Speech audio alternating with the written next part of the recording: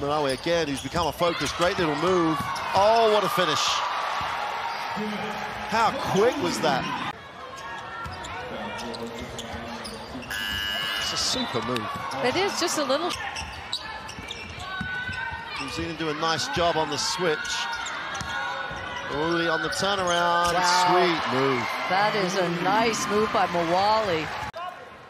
Well, I think if we just have a look at that turnaround jump shot by Mawuli, but more rotations for them.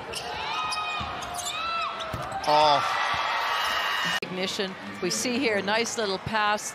Just flicks it to her teammate. That is such team. Mawuli gets it in the block. Spins to the baseline. In the lane for two. Picture perfect for Japan and for New Zealand. You just see this spin move and this move by Yamamoto. Great lift. Open three. Is off. Now he gets on the glass. Super pass. And she just worked harder than Tapira on every pass to look at the next pass.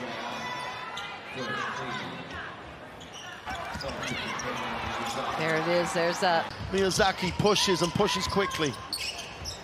Mawuli in the corner for three and one.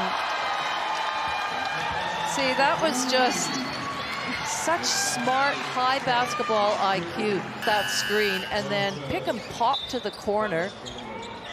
And a quick release. I didn't think she was going to shoot that straight away. Koi, if you leave her open, she's going to put it up. And on the glass, Maui gets to work. And then you've got to play good defense on it. It just matches up on those spots, doesn't it? Here's Maui, and she'll hand it off. Turns it round, doesn't hand it off, gets a layup. That's a read. And that's a defense that's too reactive and really allowed them to run what they wanted. Just split the defense there. That's just not going to get it done for New Zealand.